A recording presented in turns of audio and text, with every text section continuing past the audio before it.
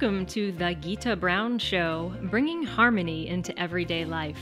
I'm Gita, and I'm so excited that you're here today because today we are talking to you, my friend, who is constantly exhausted and constantly tired, and I, today, am giving you permission to be lazy.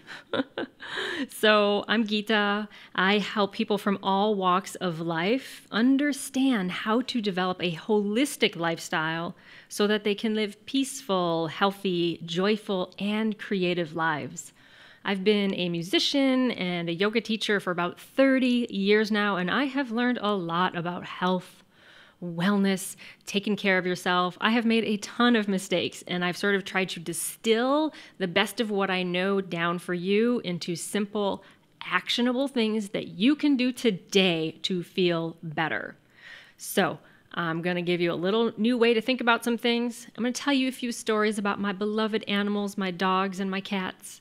And then I'm going to give you some takeaways and different ways to think about how you can shift your relationship to being constantly tired all the time, and hopefully give you a little permission on how to be lazy so that you can be more productive. So let's do a little check-in really quick. Check in with yourself wherever you are. Do you have all of the energy you need? Do you have all the energy you need to work? Do you have all the energy you need to play and enjoy your time off? Or are you crashing and bottoming out on your days off? Do you constantly feel overwhelmed? Or maybe you are actually firing on all cylinders and feeling really good, but feel like, man, what if I could kick it up to another level? But could I actually sustain that? I think that might burn me out. So I'm not trying that next thing for myself because I feel like if I do, I'm not going to have the energy to sustain it.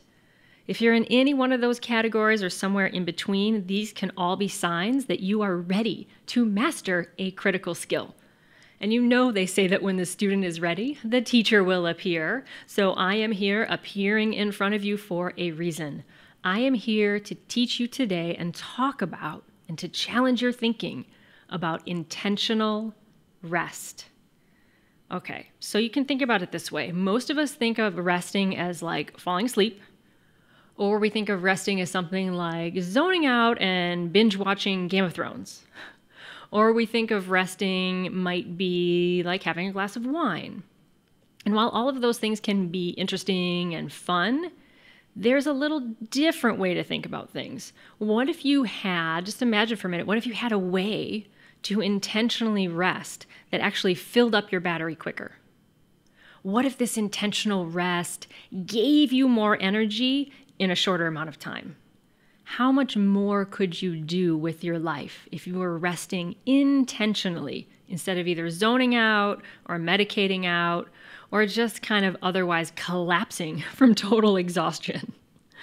So let's back out one step for a moment though, because you got to think about it this way. Most of us are exhausting ourselves because we equate the amount of our output with our self-worth. If my output is high, then I'm a worthy person and I can prove my reason for being here. But it's kind of a recipe for disaster because the more you do, the more you have to keep achieving. And that to-do list just keeps repopulating. It doesn't go anywhere. So if you're equating your self-worth with your amount of output, you're already fighting a losing battle. What if you started to think about your self-worth in a different way? What if you thought, maybe it's the quality of my time while I'm producing the output that's the important thing. Maybe it's important that I feel good and I'm having fun and I'm joyful and loving while I'm doing whatever I'm doing. And that in and of itself, the quality of the energy that I bring to what I do is enough. The outputs will take care of themselves. It's just a different way to think about it. I know I'm a big fan of to-do lists. I'm a big fan of structure and scheduling, and I have all of my systems to create all the content and the books I write and the music I teach. I have all kinds of tracking systems. That's good. But above all of that, my more overall mission is that I feel good and that I bring the joy and I bring the love to everything that I do. And that way my self-worth is not equated with relentlessly chasing achievement and output. Because when I do that, it leads me to burnout and exhaustion. And then even when I started to flip it a little bit and I started to achieve more and get more balance in my life, well, then I started to hit that fear of failure thing. Well, if I try and do more and level up more, I won't be able to keep up with it. So you see, it's like it's a losing battle, my friends. So if you can start to reorient your thinking and saying, it's the quality of my time here spent wandering on this planet that is really important. It's the quality of each of those moments. And trust that the work you're doing is enough. It can let a little ease and space in around maybe taking some rest, right? Because most people are afraid to take rest because if they stop, then they're not productive. And if they're not productive, then they don't have self-worth, and on and on and on and on and on. Whew. Maybe start to flip that script in your brain enough, brain. Just say, I am enough. The quality of my time is more important to me than just getting more stuff done. Just a different way to think about it. But now let's actually talk about, so say you've made some shifts. You're like, all right, I'm ready to try some intentional rest. Let me tell you a couple stories about my animals, because I love my animals and they are so wise. So we know now that anxiety is one of the number one mental health disorders that's going on in the United States right now. Especially with our youth, with the teenagers, it is near epidemic proportions, right? The pressure to perform and succeed is overwhelming. And I see this a lot in my students, and it breaks my heart in my young clarinet students. And I see it in my adult students too. And I see it with people too who are struggling to have their basic needs met for safety, personal safety, for shelter, for adequate money to buy their food the next days. That's also very anxiety producing. And so I would argue that one of the reasons we are feeling so anxious and so tired by it is because we are disconnected from the natural world. We have forgotten that we are actually human beings, that we are actually creatures just like our pets, just like the birds. And so sometimes by tuning into what our cats are doing, what our dogs are doing, what the birds and the bees are doing, whoop, that sounded a little, a little connotation there. By tuning in with that, maybe we learn a little something about ourselves. This is not a lesson in the birds and the bees. Don't worry, we're not going there today. So I guess this would be 15 years ago or so, I was living quite a different life. I was exhausted all the time. For those of you who don't know my story, nutshell version is I married my childhood sweetheart. He was just a wonderful man, but he got addicted to drugs and alcohol.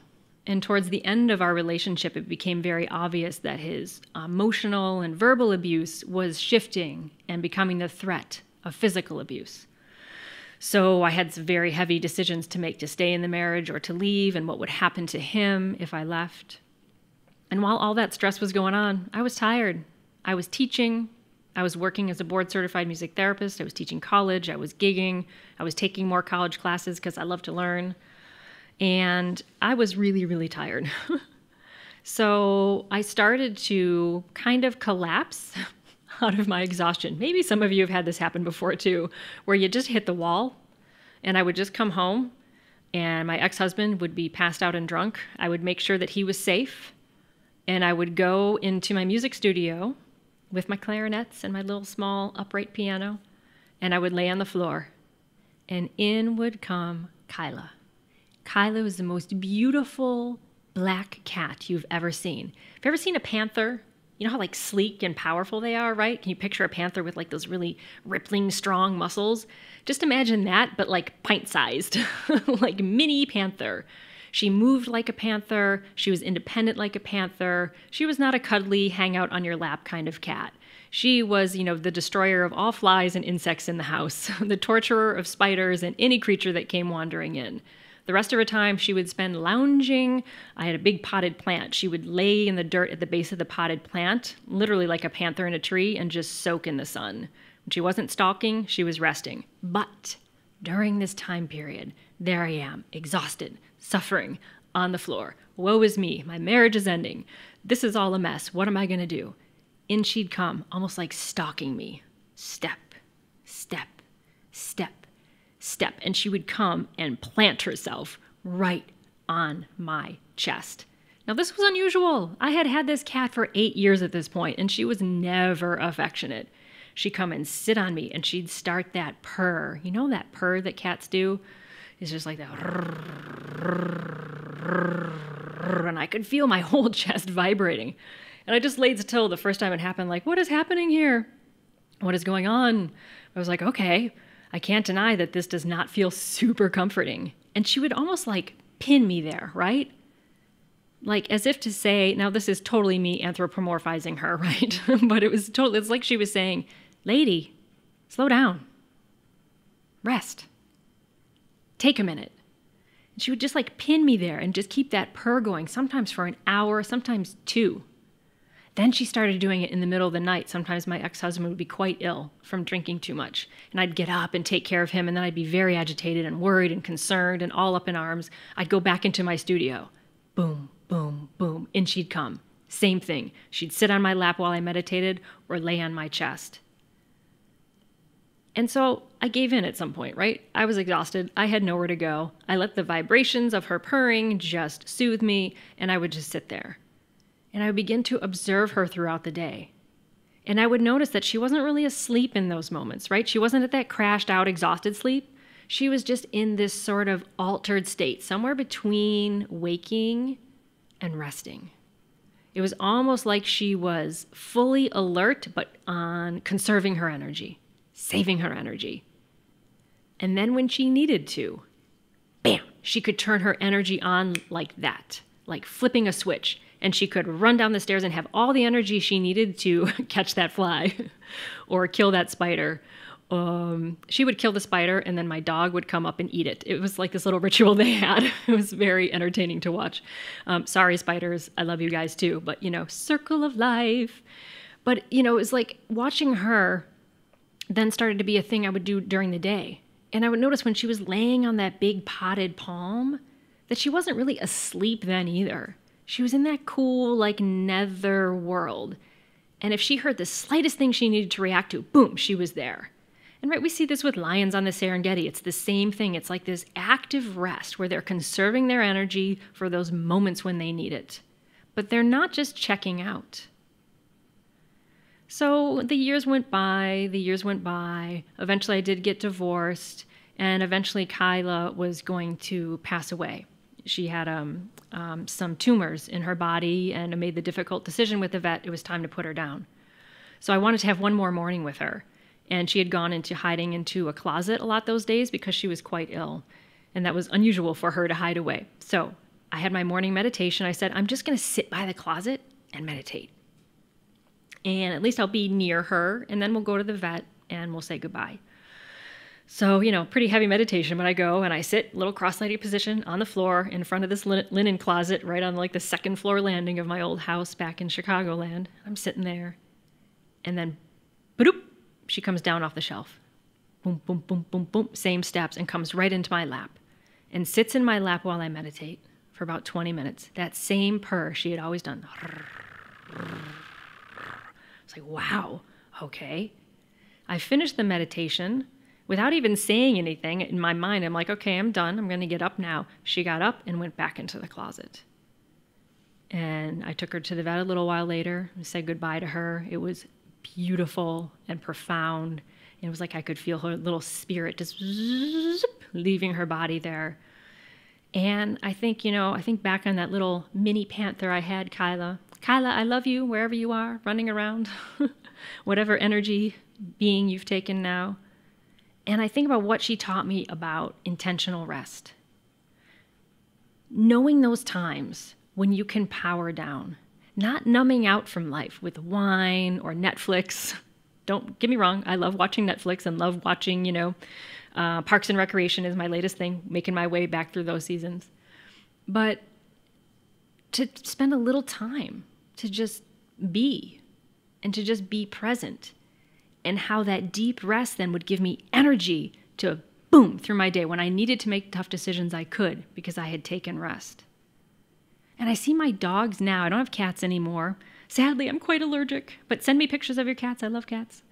I have 3 dogs now. I live at a place we call 3 Dog Farm because I have 3 crazy dogs. One of them is, what shall we say about Zoe? High energy. She never stops moving. For my yoga students who've come over and who have met her, she constantly runs. She's a true farm dog. She just goes and goes and goes and goes and goes until she needs to rest. And then what she does is she goes and lays by the back door, soaks in the sun, and simply observes the natural world. But as soon as she hears me open that little cabinet that has the key to the chicken coop in it, she hears that little jingle, boom, she's up like a shot and she's ready to run out. She goes into like this power save mode, right? Where she's looking and observing and resting, but ready to go at a moment's notice.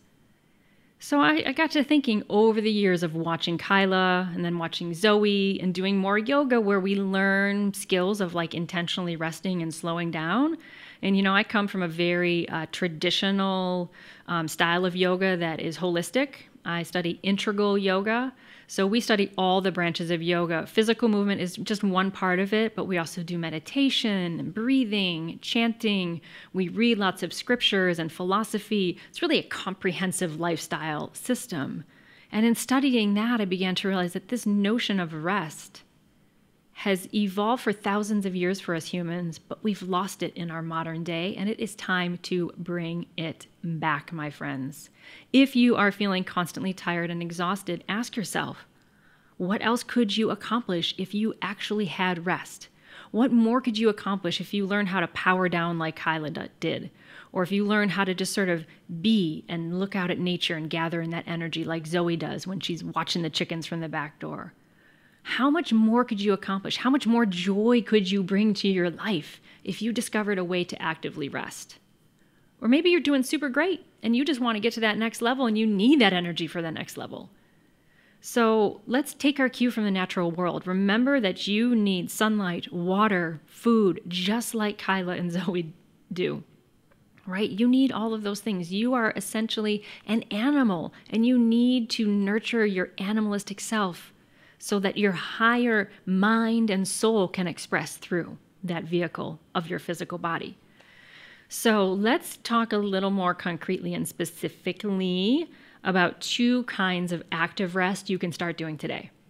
So again, I'm not talking about TV or drinking wine or even reading, which I love. I'm a writer. I'm obsessed with reading. So think of it less of like recreation. I'm talking of it like a space that you can build into your day. It's like the space after a piece of music ends, or the space when you know you finish a book and you have that moment, or that space when you wake up in the morning and you sort of have that moment. What if you created more of those spaces? So let's talk about this. The first way, which is one of my favorite ways to take active rest, is to take a walk. And please, my friends, I am not talking about the power walk. I'm not talking about the walk one of my friends. I met her the other day thinking we're going to take a stroll, and she had like the headband and the water bottle and the power shoes, and she took off like a shot. I was like, whoa, I don't have the energy for all that. I just kind of want to stroll.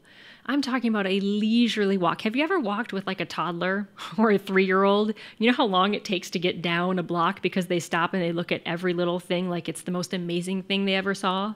And you have to give up all pretense of getting somewhere quickly because you're with a toddler or a 3-year-old? I'm talking about that kind of walk. I'm talking about the kind of walk where you go to a park with the intention to be observant and present like Kyla was while she was laying there with that potted plant. Or like Zoe is when she's at the back door, just observing nature. You're not producing output. You're not checking things off your to-do list. You're not exercising and accomplishing another thing. You're simply taking in nature. You're noticing the trees. You're noticing the flowers. You're noticing the animals. And you're letting all of that feed your senses. You're letting that fresh oxygen in through your body. Letting your blood pressure decrease. Letting that nice chemical reaction that happens between your respiration and the trees occur, right? They are literally cleaning our air for us. What would your life be like if you took that kind of walk, even just once a week, once a month even? You went out, you said, 20 minutes, I'm going to walk around that park. Not a power walk, but an energy gathering walk. I think of my walks in the woods in the morning with my 3 dogs. I let them run. They go off leash, and I stroll. My goal is for my heart rate to get even slower by the end of it. Even when I'm going up a hill, I go as slow as I can. I notice the boulders. I notice the smells. I'll stop and touch things, look at the moss. What would your life be like if you took a restorative walk? A walk where you're filling your senses with nature. How would that feel to come in from that moment when your senses are alive? It's restful and gathering. How different would your days be? How amazing would you feel and grateful for all the beauty that's around you all the time, but you're so busy achieving things, you might be missing it. So that's one way to get intentional rest, is take an energy gathering walk. Another thing you can do is do something like a deep relaxation or a yoga nidra. If you hop on over to my YouTube, I have some things there. It's labeled yoga nidra or deep relaxation. Yoga nidra just means deep relaxation. Fancy word. You can also find other videos on YouTube. Just type in deep relaxation. There's some lovely guided ones on YouTube that I've been using every other day. They're just gorgeous. It can even be more simple than that. I love to do this thing where I take 10 minutes of music and I find a song that's 10 minutes long and I lay down on my bed. I cue the song and I just lay there and I just listen. Now, it's important for the song that be a certain way so that you can kind of shift your physiology and your physicality to a more restful state. And this is what music therapy teaches us. And I'm also a music therapist, so I got to pop that in there. Just make sure your song has a really slow tempo. Make sure it has kind of like the same instrument family in the whole thing, which kind of makes sense, right? You wouldn't want it to be like jangling cymbals halfway through that kind of jar you out. So kind of the same instrument family, like all strings, all piano, or all voices. And you want it to have something that doesn't have a lot of like emotional connotation for you, right? Something that's going to stir up a lot of memories and get you sort of agitated or get your emotions really firing. I love to go on iTunes and just type in meditation music, yoga music, and see what pops up there. There's a wonderful artist. His name is Deuter. He's from Germany. Deuter. He writes the most amazing atmospheric music that is not like new agey woo-woo. It is solid, beautifully grounded, constructed musical composition. Oh, but they're so supportive. So what if you put a song like that on that was expansive and restful and sedative, and you just laid there for 10 minutes and just said to yourself over and over, relax, relax. What would you feel like after that kind of intentional rest? Maybe you'd have that energy of a Kyla to boom, go, and get what you need. Maybe you'd have that energy of Zoe to go run, run, run, run, run, run, run. Maybe you would just feel happier. Maybe you'd be better able to express love and gratitude for your life. So this is my case for being a little lazy, right? We've lost the art of just relaxing. So this is my challenge for you, because you know I'm a teacher. I have to give you homework. I need like a little bell for this part. Homework time. Make some kind of weekly time to be lazy. My friend, schedule it in your calendar. If you do not schedule this in, it will not happen. I'm talking to you, high achiever. I'm talking to you, list maker, right? If you don't put it in there and actually schedule it or tell another person that you need them to hold you accountable for doing it, you're going to cheat and you're not going to do it. You're going to move on from this podcast and keep on exhausting yourself. So if you want to flip that, being tired and exhausted, or you want to have that next level of energy to really contribute, make weekly time, scheduled time to be lazy. Take an energy gathering walk, or take a restful nap with some music, or do a guided deep relaxation. If you really want to be ambitious with your homework for extra credit, you can do this every single day. I highly recommend it. But if you mark it in your calendar and make it a priority, it will happen. And I promise you, your life will change. You can restore your health, your wellness, your joy, your creativity if you just learn to let go a little bit. All right, my friend. So that's my challenge to you. Rest, rest, and be lazy. Let's close this day a little bit with a peace chant, because I'm a yoga teacher and that's how we roll. So this chant for peace is in Sanskrit, which is the sort of original language of yoga. I'm going to do it in Sanskrit first, and then I'll give you the English translation afterwards. Listen with your whole heart, and let's build a lot of peace in your life so that this sends you off into your day with a nice charge. Loka samasta sukhinom bhavantu. Loka samasta sukhinom bhavantu. Loka samasta sukhinom bhavantu. May the entire universe and you, my friend, be filled with peace and joy, love and light. Om Shanti. And hey, if you like this, share it with your friends, spread the love. Sign up over at my website for updates and little insider tidbits I only get to my followers, gitabrown.com. Also, let me know on social, how's it going? Are you resting? Are you feeling better? Twitter, Instagram, Facebook, at Gita C. Brown. Look forward to seeing you there, my friends. Rest well. Om Shanti.